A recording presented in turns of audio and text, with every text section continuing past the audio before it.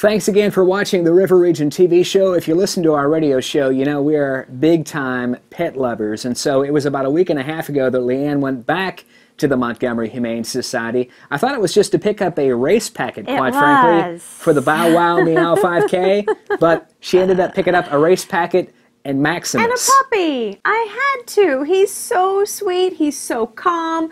We got very lucky. And of course, dachshunds near and dear to our heart. So they saw me coming miles away, let me tell you. So we thought it would be fun to get Max introduced to my little red wagon. Pebbles and Bam Bam love it. Wilma, who we lost a couple months ago, she loved riding in the red wagon too. So we wanted to see how Max would do.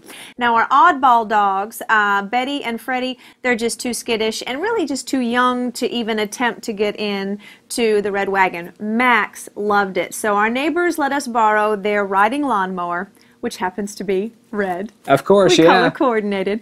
And we used a bungee cord and we attached the little red wagon behind it.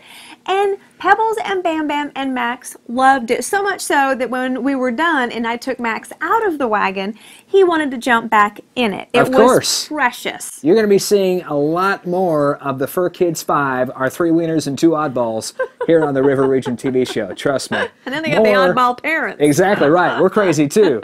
More on the River Region TV show straight ahead.